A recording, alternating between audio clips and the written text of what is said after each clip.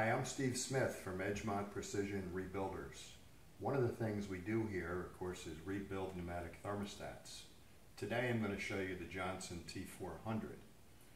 Very old thermostat, built first or patented first in the 20s, and was discontinued, from what I gather, around 1959. So here is a T-400. There's a couple of things to look for here. One, your branch tap is here. I've already removed the cap that would normally be there. Inside you find a needle valve. In order to get a branch reading, that needs to be open a little bit. I don't know if you can hear any air.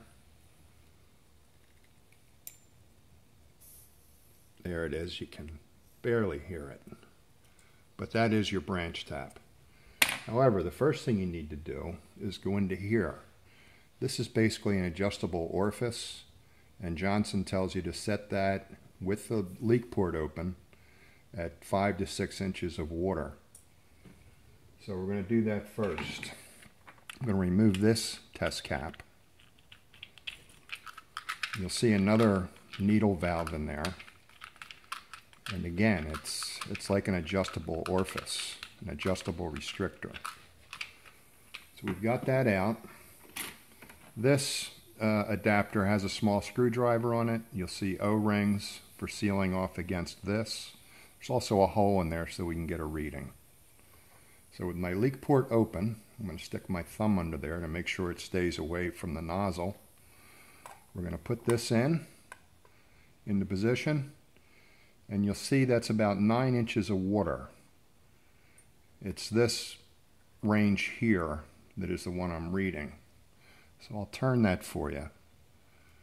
So I'm just going to dial that down somewhere between 5 and 6. I'd say we're there.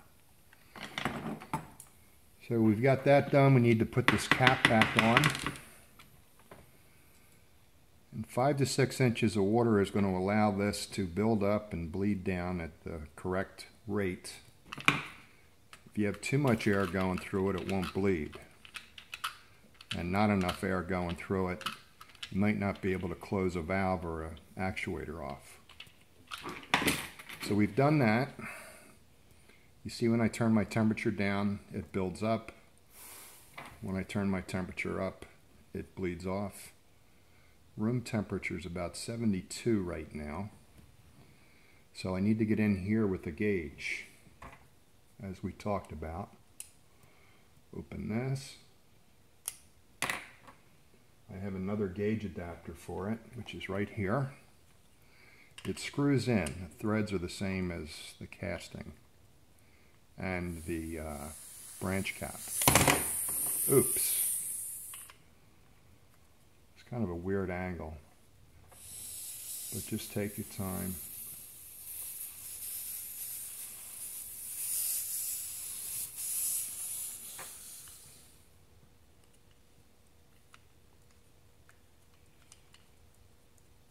Cooperating great, but here we go.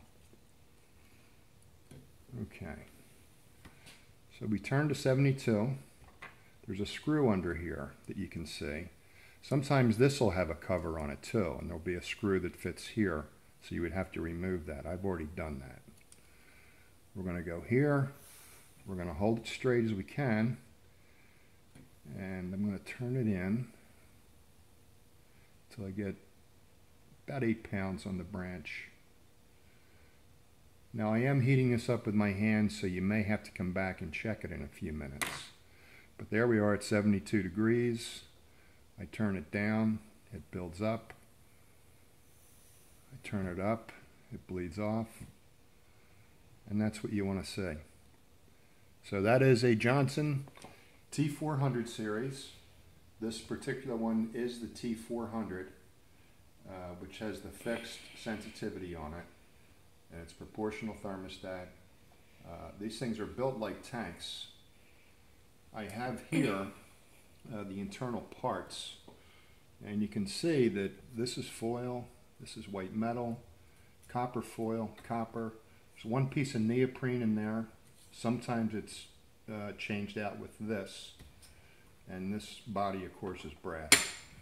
So as someone once said, you couldn't clog these with a bird's nest. If you have this old stuff, send it in. We'll make it like new again. Thank you very much.